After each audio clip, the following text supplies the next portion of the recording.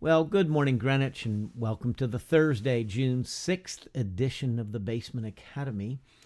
Today marks the 80th anniversary of the Allies' invasion at Normandy. I've been watching some documentaries on World War II, not just the D-Day invasion, but other battles and footage, and just an amazing witness to courage,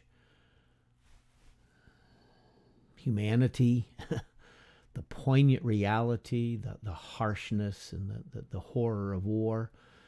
But God bless those men, women who were serving in part of that invasion, planning that, gave their lives.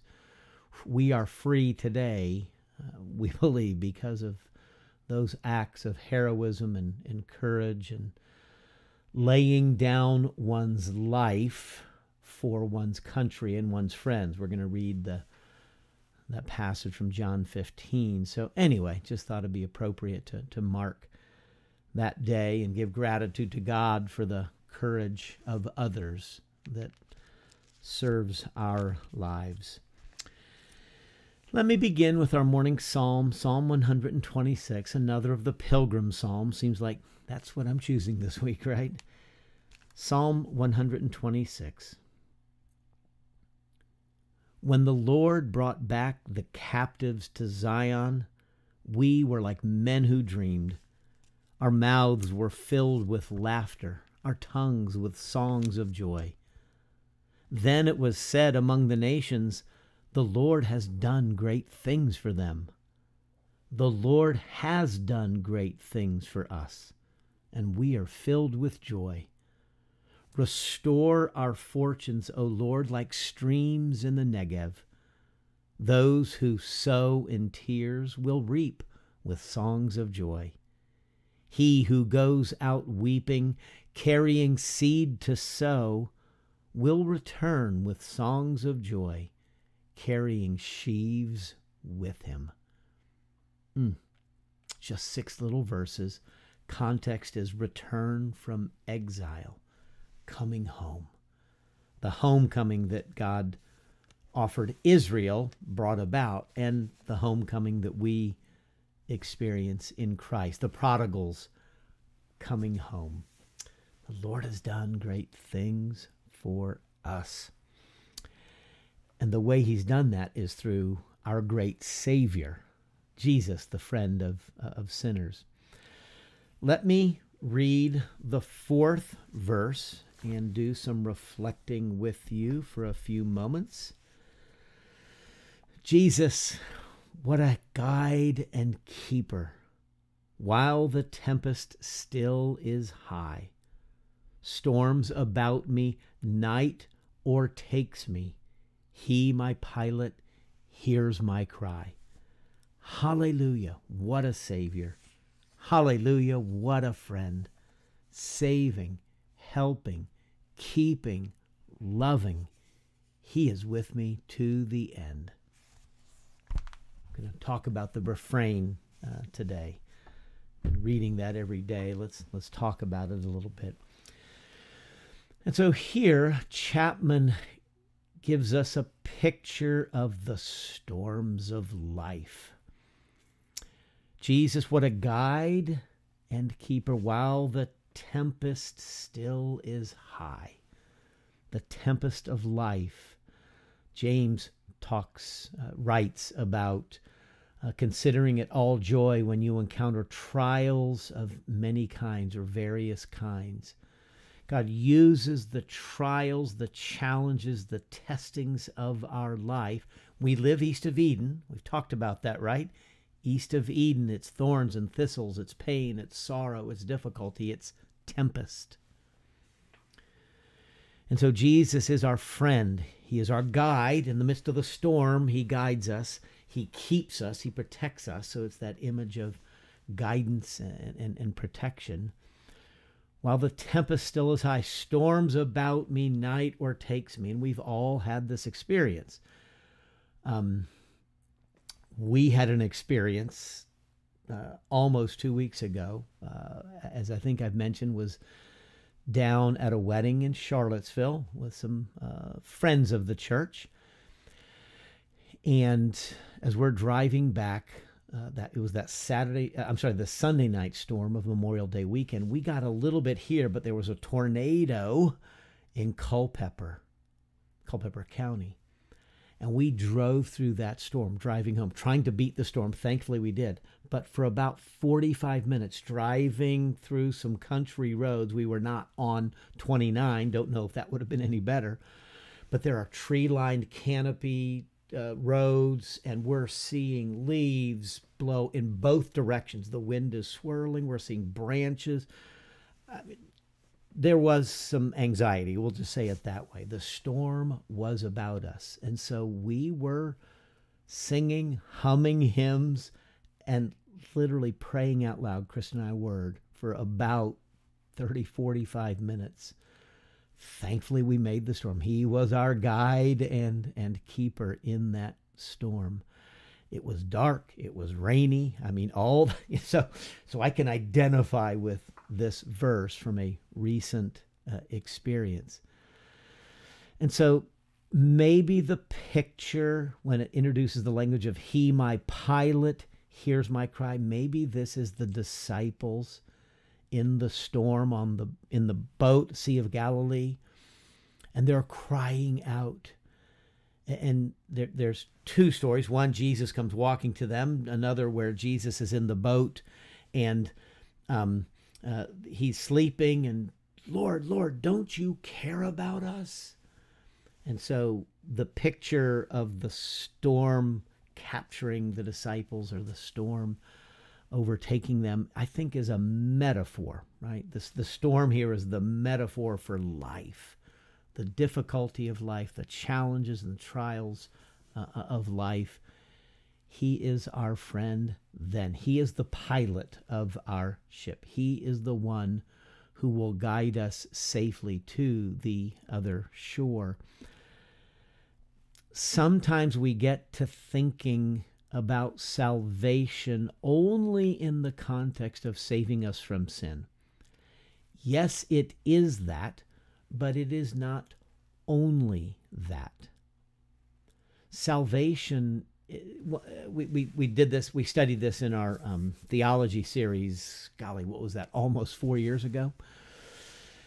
Salvation is not just saving from sin, saving our souls, pardoning our debt. It is those things, but it is so much more. One of the root meanings of salvation is rescue, deliverance. And so the Exodus event, the Exodus story from the Old Testament, they are slaves. It's Pharaoh who's doing the sinning, right, as it were.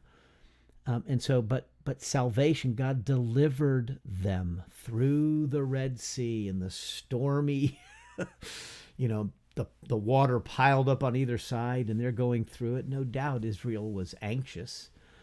Is the water going to come over and cover us? And so he is our friend in saving us from sin, yes, but it's so much more than that. It's in our temptations, in our weakness, as we're stumbling about, that he is our strength. It's in our loss and our sorrow and our grief, when we're overwhelmed. He's our comfort, even when my heart is breaking and the billows of grief are rolling over us. And here now, the storms of life. He rescues us. He keeps us. He protects us. He guides us.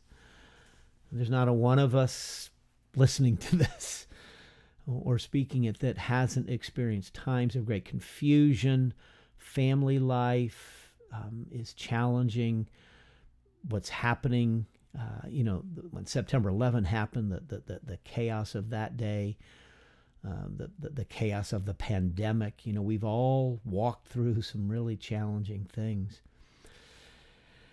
And so our God, our Savior, Jesus, our great Savior, helps us. He keeps us. Whether it's Daniel in the lion's den, the three friends in the fiery furnace, the exile return from exile, the Lord has done great things for us. We were like men who dreamed, coming back home. And so I hope we understand Jesus as a friend in the broadest sense, in this largest sense, not just saving our souls. And so I love the refrain. Hallelujah, what a Savior. Hallelujah, what a friend. There's exclamation points going on there, right? If you read the text in the hymnal. And so we should sing it that way. Hallelujah, what a Savior. Hallelujah, what a friend. The exclamation point gives that emphasis. We almost lift our voice when we're singing or reading where it is punctuated that way. Saving, helping, keeping, loving. He is with me to the end. And so I think the saving, helping, keeping, loving, that image, that's the friend we have in Jesus. What a friend we have in Jesus. All our sins and griefs to bear. That other wonderful hymn that sings about the friendship of Jesus. John chapter 15. Jesus in the upper room with the disciples at the Last Supper has washed their feet already. He says this, my command is that you love each other as I have loved you. That's verse 12. Greater love has no one than this, that he lay down his life for his friends. You are my friends if you do what I command. I no longer call you servants, because a servant does not know his master's business. Instead, I have called you friends, for everything that I have learned from my Father I have made known to you. You did not choose me, but I chose you and appointed you to go and bear fruit that will last. Then the Father will give you whatever you ask in my name. And this is what my command: love each other. So you are my friends if you do what I command. Just love one another. Just love each other. And he's talking to the disciples, and it's not easy to love other people. It's not easy to love other people. That's all Jesus asks. We show our friendship to Jesus by doing what he asks. He calls us friends. The Proverbs guides us with some language about what a friend is like. A friend loves at all times. Proverbs 17:17. We have a friend who sticks closer than a brother. Proverbs 18:24. The pleasantness of one's friend springs from his earnest counsel. Proverbs 27, verse 9. Faithful are the wounds of a friend. Proverbs 27:6. The loyalty, the integrity, the honesty that a friend will say what we need to hear. Enemies multiply kisses, it says, but friends will speak an earnest word. Jesus speaks the earnest word. He'll call us to account for our behavior that is not helping us. It's not only dishonoring to him. It doesn't help us. Our sin destroys us. Our attitudes we have, the way we treat others, our judgment, the self-destructive, proud, slothful, lustful, greedy tendencies of our lives. It's not that he's mad at us. It's that he's our friend. He wants the best for us. And a good friend will say, hey, I hope you don't take this the wrong way, but I don't think this is helping you. And so I'm not, a friend is willing to risk the defensiveness and the awkwardness because there's a deeper loyalty. And so Jesus is our friend. He wants only the best for us. And so he'll offer that strong, earnest, heartfelt word and counsel. And he's going to stick with us. He loves at all times. He's not a fair weather friend. James chapter 2. I'd forgotten about this and like, I think there's a verse in there. James is writing about faith and works and the like. He says, the scripture was fulfilled that says, Abraham believed God and it was credited to him as righteousness. That's where we get this understanding of salvation by faith, right? And he was called God's friend. Abraham was called God's friend because he trusted God. He took God at his word. That's what leads to salvation. Salvation by faith is we take God at his word, that Jesus has offered his life for our sin. We take God at his word. Okay, I don't know how that works, God, but I'm taking you at your word. I'm going to trust Jesus. Okay? And that is where our friendship with God begins. Just take him at his word. He is our friend. I found myself thinking and preparing for this reflection. He is our friend. Are we his friend? There are friendships that run one direction, right? You know, we've all had them. Typically, we see this in younger years, middle school, high school, childhood, maybe early adulthood. Somebody says, you know, oh, you're my friend, you're my best friend, BFF, best friends forever. But it's only one way. It's only doing what they want to do. They only get to talk about their concerns and their troubles. When we want to share our concerns, oh, they don't seem to have time, or they get distracted, or we've got to move on. And there are these one-way friendships. Some of us maybe have experienced some of that over the years. I pray that we don't have only a one-way friendship with Jesus, that it's only, you know, we only go to him when we need something, right? That's the one-way friendship, you know. The friend has something else they've got going. We're free on Friday night, but they're occupied, you know. They might want us to break our plans to do something with them because, hey, I thought you were my friend. Don't you do the things I want? And so one way, we have to be careful about not having a one-way friendship where all the bending, all the giving, all the sacrificing, all the listening, all the loyalty, as it were, just goes from Jesus to us. Do we spend time in his word? Do we give our attention to what he says? You are my friends if you do what I command. And it's one simple command he's asking here. I mean, the context is very clear.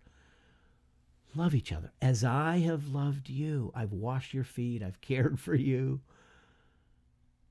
Just love one another. Just do that. To some degree, I think we have to confess that all of us have an aspect of a one-way friendship with Jesus, where we're really, you know, we come to him when we have a need. But when things are going great, we're not thinking so much about Jesus, are we? We might not spend as much time in our prayers and reading his word and giving our attention to loving others. The political world we live in invites us to distraction and away from a friendship with Jesus and a friendship with the world, where the world is about power and about tribalism and the like. But that's not friendship with Jesus. Friendship with Jesus is a love that transcends the tribes, that loves those in the tribe, certainly, you know, loves your own, loves one another, but also loves the enemy. And so what would it look like if we were to be friends with Jesus? He is our friend. Are we his friend? Do we listen to him? Do we listen to his concerns for the world? Do we make his concerns our concerns? Do we make his priorities our priorities? He simply wants to seek and save the lost. He simply wants to reconcile and redeem the world. He simply wants to bridge these divides. His cross breaks down the dividing wall of hostility between Jew and Gentile, the deepest of divisions. And so why would we allow other divisions of race, of politics, of denomination, you know, of other things that we create, the tribalisms that we create? If we're to be a friend of Jesus, aren't we then going to seek the concerns of Jesus, to break down the dividing walls, to seek the things that Jesus seeks, to be concerned about his hopes and his dreams for this world? To put aside our own agendas, our own plans for a bit, so that we can do what he wants on Friday night, so to speak, right? So I got struck by that. Jesus, what a friend for sinners. But he's our friend. That's clear. Let's do what we can to be his friend also. You are my friends if you do what I command, is what he says. So let's love each other well, and let's love others as well as we can, okay? Let's take a moment to pray. Father, thank you for the friendship we have in Jesus that has brought us so many friends in the church family. Help us to be better friends of Jesus. We could not find a better friend than Jesus in his saving and his helping and his keeping and his loving and being with us to the end. May we demonstrate a friendship towards Jesus with our love of each other and our love of our neighbor, our love of the stranger, our love even of those we hold to be enemies. And so we thank you that in the storms of life, he is our keeper, our guide, our pilot, and he hears our cry. Hear us as we cry out now for such a life that he would have for us as we pray how he taught us to pray together, saying, Our Father, who art in heaven, hallowed be thy name. Thy kingdom come, and thy will be done on earth as it is in heaven. Give us this day our daily bread, and forgive us our debts as we forgive our debtors. And lead us not into temptation, but deliver us from evil. For thine is the kingdom and the power and the glory forever. Amen.